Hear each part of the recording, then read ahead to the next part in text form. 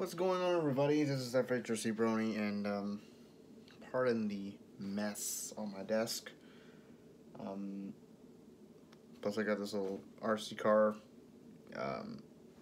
here on my table. As you can see, this is a Ford GT body that I painted myself, and this is actually from Traxxas. Yes, the Ford GT body is back on the Fortec. Kind of. The reason why I'm saying kind of because this is actually not the original body that I got when I got the Fortec. This was actually. Let me put this on my lap real quick. This right here was the original Ford GT body. This is the one when I got my first Fortec. Yeah, look how trashed it is. Really scratched it real bad, you know. I bashed the living crap out of this thing, so yep. And yep, it's seen better days. It's seen better days. But here's the new one, and this is I actually happen to put Forza Motorsport stickers on my pretty much almost all my RCs because I'm a huge Forza fan, and there's a valid reason why I put the Forza logo here. It's not just because I'm a Forza fan. It's mainly because Forza Motorsport 6, the cover art of Forza Motorsport 6 is literally the Ford GT, 2017 Ford GT. So I have a valid reason to put a Forza logo on the Ford GT. So I just want to go over the things I've done with this thing. I didn't really do a very careful job because I could actually feel a little bit of paint, white paint, oversprayed here on the passenger side rear fender wells. But you guys are probably not gonna see it because you know it's white and you could barely see it, but I can feel it. And when I got the packaging, the windshield was the sticker sheet was kind of like crumpled, so it wasn't. Oops, sorry for moving the camera. The sticker sheet was kind of crushed a little bit, and it didn't. The windshield, putting the windshield on wasn't really a pleasant thing to do, at least for me. On all the times I actually installed, painted new bodies and applied stickers on, and I'm not really a big fan of putting window stickers on it. I like making my windshield and windows clear on RC bodies, but this one actually has to be an exception because, actually my Rustler 4x4 body also has to be an exception. But this one, in this case, it's actually, this body is not a one-piece thing. Then unlike on any other RC body, this is actually a three-piece set. And the reason why the Traxxas had to do that is because in order to get the proportions to match the actual Ford GT, including the flying buttress, they have to make it a three-piece body. So you have the main body, which is the bottom portion of the car, and then you also have the roof and the flying buttress, and you also have the rear bumper. So, and yes, this is a legitimate flying buttress. It's you can actually see my hand probably go through there. See? That's actually an opening. It's really hard for me to portray here on camera, especially if it's on this weird angle. But yeah, it does have an actual flying buttress, but I'm not too sure if aerodynamics really plays a role on this RC. I think it's just mainly for cool looks. But if it does function, I'd be surprised. And since this is a three-piece body, you also have to use some double-sided tape that goes on over here, and underneath the flying buttress. Anyways, I also added some LED lights, but the way I made the light buckets was pretty, I wouldn't say ghetto. I would call this the poor man's way. All I just used was, if I can go ahead and take this off real quick for you guys. All I just did was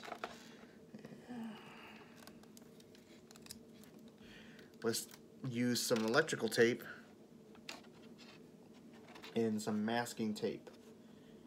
So I wanted the headlights to be black. I kind of want them dark, so the light will be shining on the thing pretty decently. So it's not a, it's just a thing that I like to do. I could have done DIY style light buckets, where I actually can take a soda can and cut it in pieces, so I can actually fold them together and do that. Unfortunately, that did not execute well, because if you guys look a little bit closer to the body, some paint is being scraped off, and you can see some of them over there.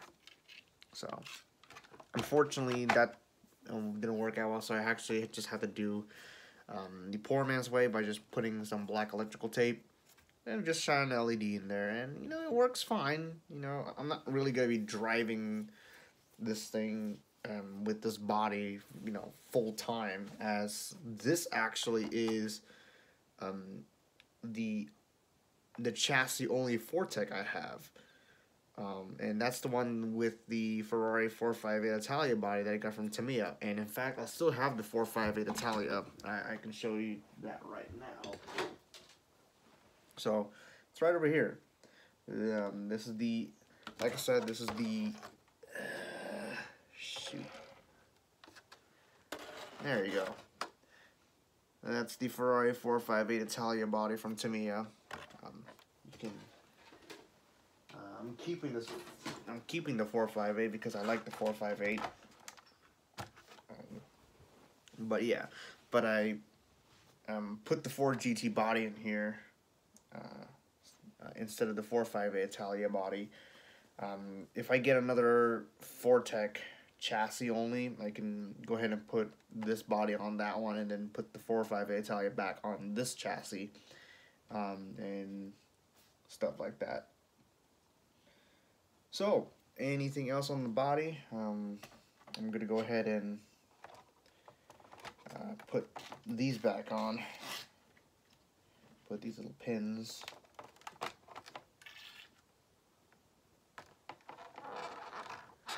And aside from a little bit of some rough parts on this body, I really enjoyed it. This is the first time I ever painted a three-piece body.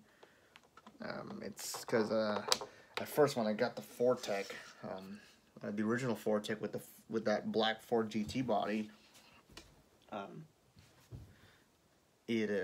didn't know it was a three-piece body until I watched a tutorial on Traxxas on how to assemble a Ford GT, the Ford GT body. So you learn stuff every day. So, and I really don't like putting body pins on the Ford GT, because it's really hard on the front to get that in there. But as you also notice in the back, you're wondering, how the heck did I get this wing up? Like I said, the car is painted white, so I'm like, there you go. Hopefully you can see. Hopefully you can see that. How I actually do that is, it's pretty simple. Let me go grab the black one again.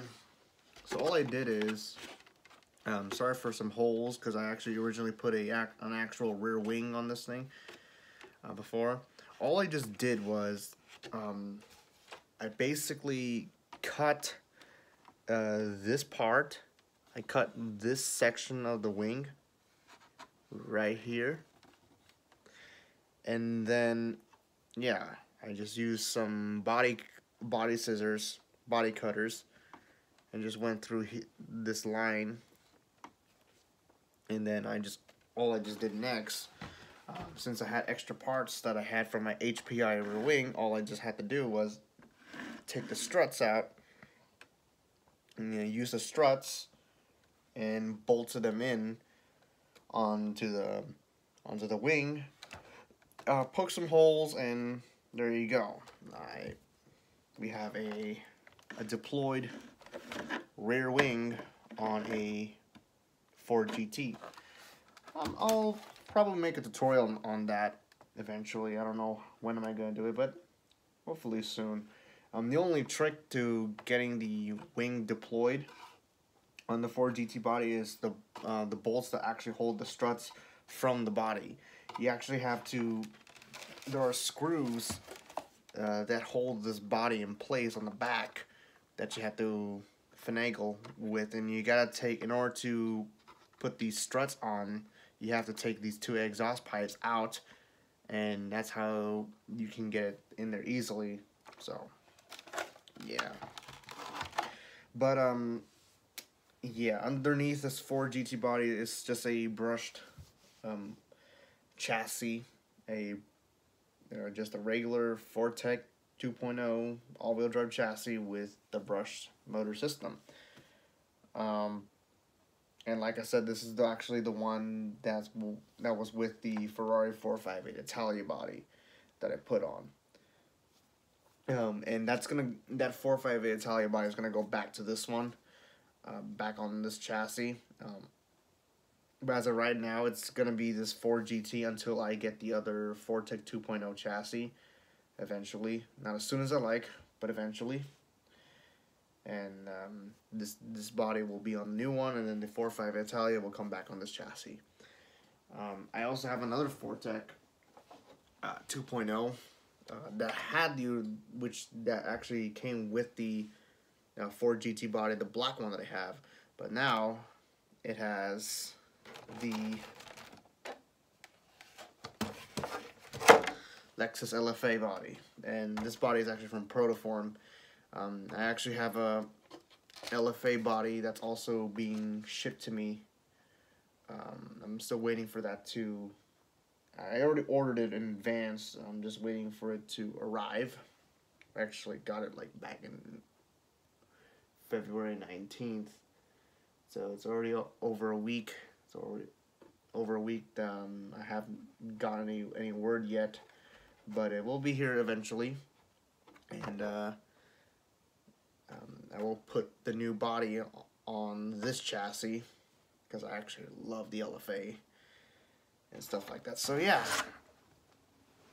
that's pretty much what's up. So yes, the Ford GT is back on the Ford Tech, but this time it's now white. Anything else? Oh yeah, speaking of lighting, the headlights over here. That's the only lights that actually are functioning on the RC. I was gonna plan to do a taillight. Unfortunately, I wasn't able to execute that with the regular LEDs that I had. So I have to actually get an actual taillight that Traxxas actually offers for the Ford GT body, and put it on this one. So that's kind of a miss, but to each their own. But anyways, hey, nonetheless, the Ford GT body is here. So yeah. Anyways, guys, it's already almost a 15-minute video. This is just another rambling video of me talking about this thing. So hope you guys enjoyed it, and I'll talk to you guys again soon.